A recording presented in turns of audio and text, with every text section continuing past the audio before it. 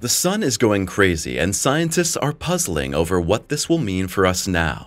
If the sun's magnetic field flips, we could have a serious problem on Earth. At the moment, we are in the middle of a solar cycle that could bring us a magnetic solar storm on the scale of the Carrington Event of 1859. What are the real risks to our civilization, and when will the megastorm hit us? Inside the storm, huge convection currents create a force field. Forces of induction and deduction ensure that the masses of extremely hot solar material are constantly whirled up. This is how the magnetic field or force field of the sun is created. We are so dependent on this magnetic field that it determines which particle currents hit us and with what intensity. We know these currents as solar winds, and they shape our Earth's climate. Plasma currents from the sun are a blessing for us because they make our Earth warm, enable vegetation and life, and the sun's light illuminates our world. However, solar currents can also be our downfall. In the 19th century, a huge solar storm paralyzed the then still very young power supply for days on end. That was the last known major event of its kind. A lot has changed since then. Today, we are a civilization that depends on electricity, and we can imagine what such a solar storm could do to our planet today. Imagine how your fridges would stop working in the morning, the coffee machine would stop working, and the sky would be a sea of colorful lights. All communication media would be down, and no one would be sure what had really happened. We can imagine that some people on Earth are quite worried about this threat. So it's no wonder that researchers are monitoring the sun around the clock. And things have emerged here in recent days and weeks that don't seem quite normal. The biggest concern is the sun's magnetic field. Could it be that the field is about to flip or even undergo a massive collapse that could threaten us all? What is actually happening inside the sun? To understand the real threat, we need to go to the beginning of the sun. Imagine a point in time 4.5 billion years ago. In a cloud of gas and dust, our sun was born. Given these facts, do you ever wonder how a gigantic and blazing hot ball of fire could have been created simply from dust and gas? This question is still one of the great mysteries of science. We currently know so much that this collection of dust and gas was set in motion at some point. Due to processes that are as yet unexplored, this movement becomes faster and faster. At some point, it's so fast that the pressure inside became so strong that the atoms of hydrogen and helium fused.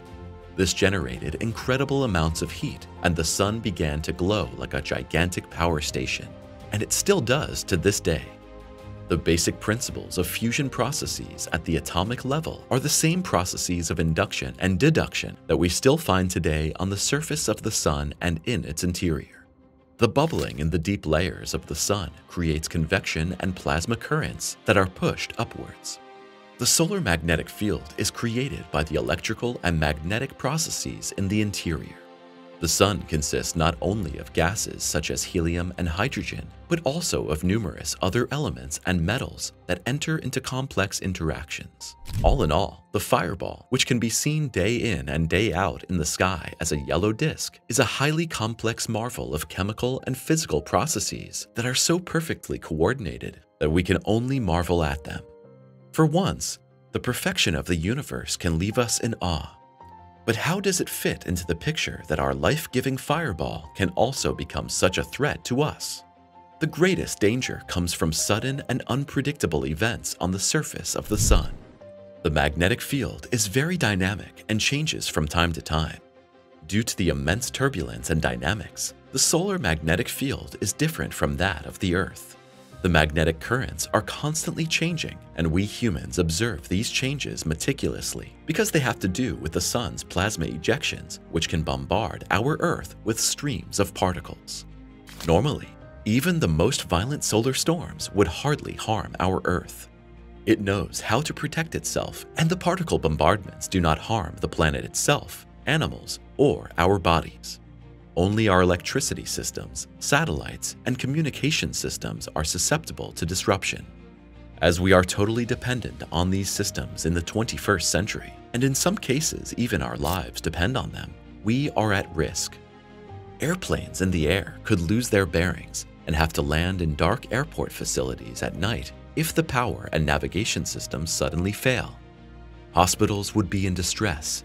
ATMs and cold chains in supermarkets could fail, and ultimately, the biggest risk is mass panic that could break out among people if the sky is on fire and the familiar environment no longer functions. Does it really help if we understand solar cycles? Did you know that we are currently in a solar cycle that could bring us an event similar to the solar storm of 1859? The Carrington Event went down in world history. Telegraph stations failed all over the USA and the world. This technology was the ultimate at the time and comparable to today's telephones and smartphones. For the first time, people around the globe were able to communicate and coordinate. Of course, these communication networks were still slow compared to today's standards, so it took quite a long time before it became known what had really happened back then.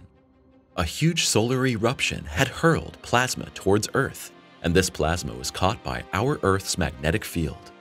The Earth's magnetic field normally protects us from excessive radiation from the sun by collecting particles, binding them, and allowing their charge to run dead. If the particle density is as high as in 1859, the protection does not work properly, and more particles penetrate into the deep areas of the Earth's atmosphere. This happens more frequently at the poles, and we all know and love the effect in the form of the magnificent auroras and polar lights. In 1859, this is exactly what happened. The magnetic field was not sufficient to protect us and allowed large amounts of charged particles into the deep layers of the Earth's atmosphere.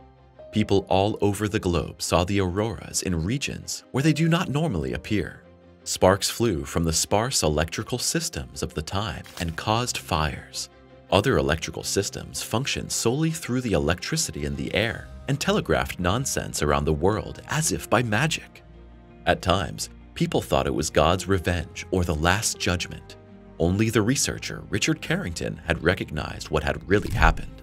Carrington had studied the surface of the sun and observed a striking change, which he later became the first scientist on the globe to correctly interpret as a solar flare. A few days passed before the news made the rounds. Then relief set in, and after 2 weeks, the whole spook was over. Today, a similar event would knock out all our communications and probably the power grids regionally. From Carrington's insight, the science of studying solar activity and solar cycles developed. We are currently in an 11-year cycle that will reach its peak in 2025. But something is wrong with the sun. It is behaving strangely, and here comes the fatal part. Scientists feel safe because they thought they knew the sun and its activities quite well and could make reliable predictions.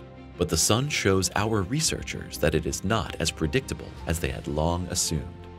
If we take a closer look, we quickly see that in-depth research into solar activity has only been providing us with reliable results for a few years.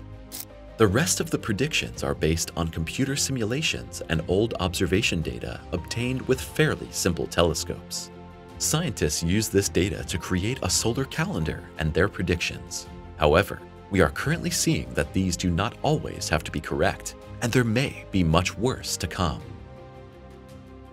Worrying change in the sun's magnetic field.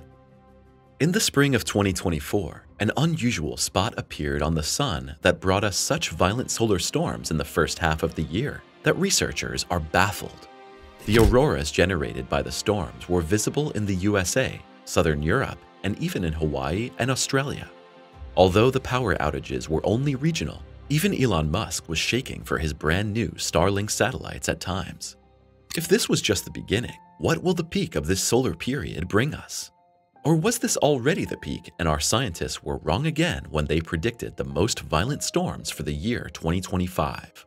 In recent years, the sun has been so unpredictable that we have to expect big surprises.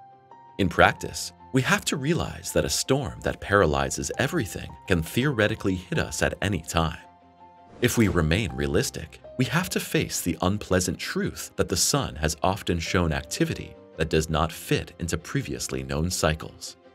In 2003, the flare that led to the violent Halloween storms was detected just a few minutes before it arrived. Particle streams from the sun sometimes only take 20 minutes to reach us. Larger ejections and clouds can sometimes travel for 2 days before they hit our magnetic field. If the sun now shows a devastating jump in its magnetic force, it could become even more unpredictable. Such a gigantic solar storm could race towards us, possibly causing far more damage than the Carrington Event.